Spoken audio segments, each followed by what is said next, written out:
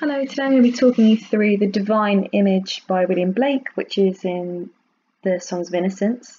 And this also will parallel and both contrast with the human abstract, which we'll come on to later in Songs of Experience. Now, the first thing I just want to get our head around is the title and actually the key definitions and meanings amongst that. So the word divine links with godly features and attributes. Omniscient ideas there as well. And the idea of the image here is that man was made in the image of God.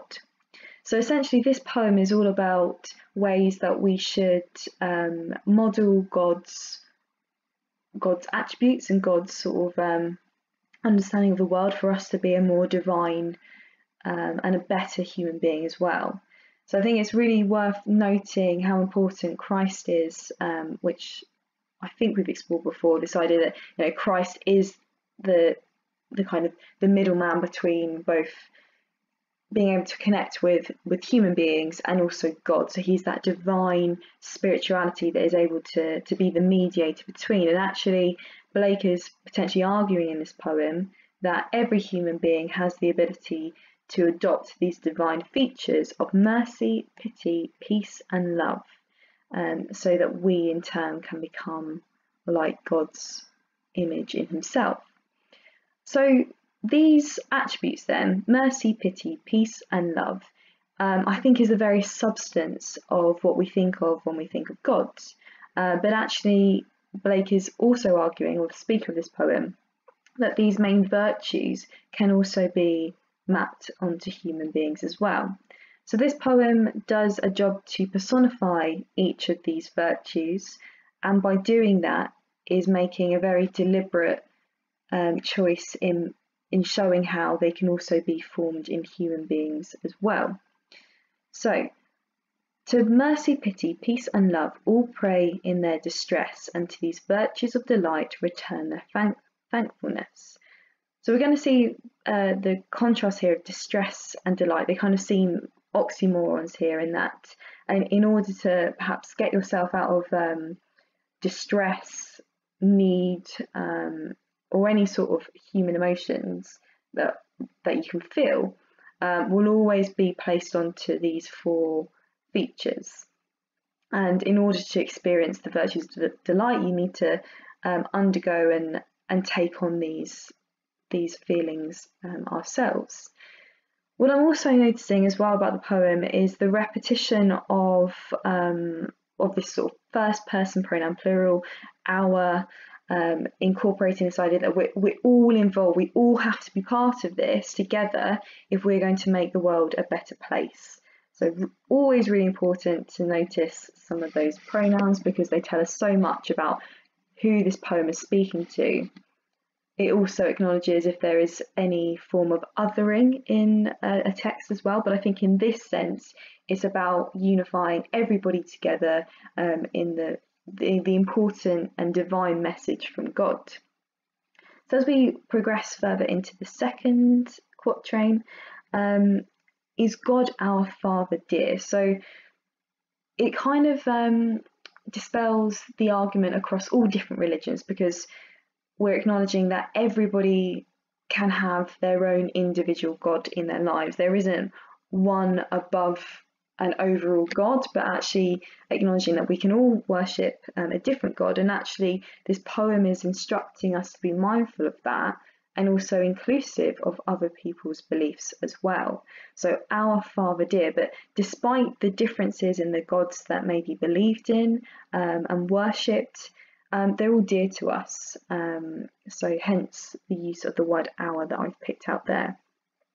However, what I think the speaker is trying to do here is to remind us that man as well has a job and a duty to take on these attributes, and that's why we have here is man, his child and care. So I think child there is referencing to Jesus, but also how man has to look after and pass on these own kind of goodly ways to the next generation as well.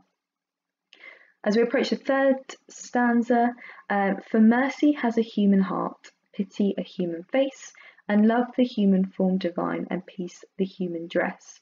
So in each line here, the attributes are all personified.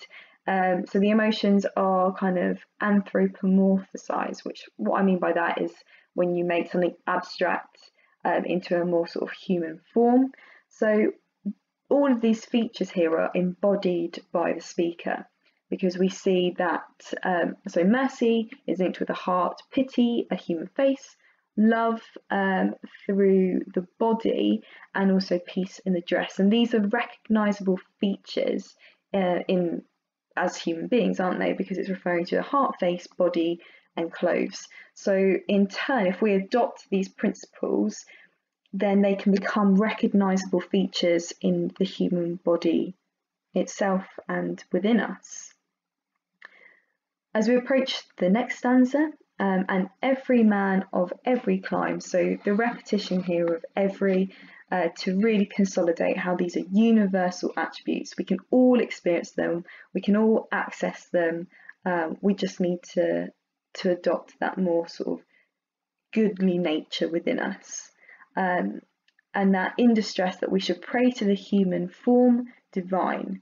So it's like this idea that when we entertain these values and live by them, then we're doing our best in order to aspire to divinity and actually being closer in our relationship with God.